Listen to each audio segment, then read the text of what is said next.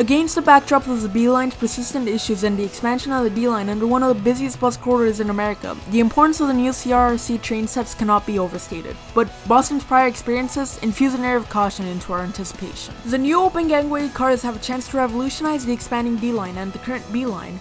The current bredas have dingy lighting and feel a lot less safe than the open gangway HR 4000s. 64 train sets have been ordered from CRRC, but in this moment of transition, Division 20 is being forced to expand and trains are running late constantly along with safety concerns across the system. Metro will face challenges with the subway, but the train set's arrival signifies not only a leap towards modernization, but also an embodiment of the subway system's adaptability to the evolving needs of our city's residents.